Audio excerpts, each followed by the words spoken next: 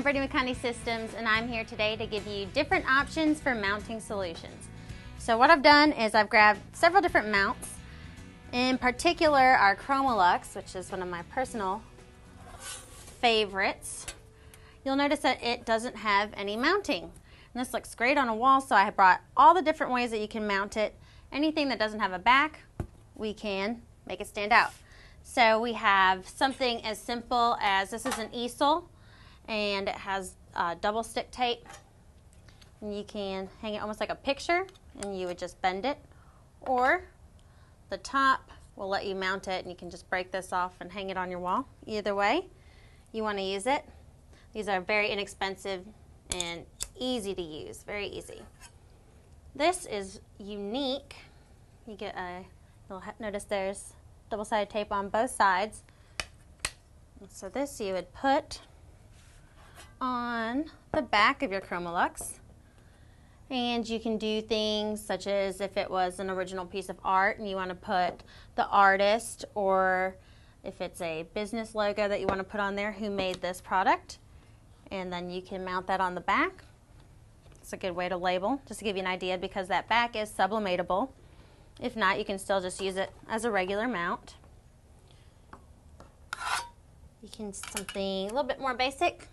Just one side is double tape, and you'll have your mounting bracket.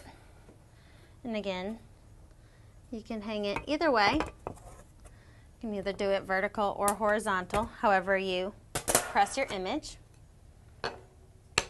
And when you do some of the larger pieces of Chromolux, for instance, again, if I was to use just the one side with the double stick, I have a smaller square. You'll notice there's no place to mount, but it does have tape on it. What this does is it makes it nice and balanced on the wall. And this looks great on the wall because it almost looks like it's 3D. And all Chromolux turns out with some really nice finishes. And we have a shadow box type effect.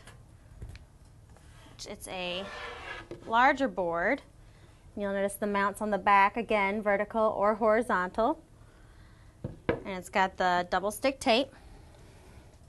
And you can put that on the back.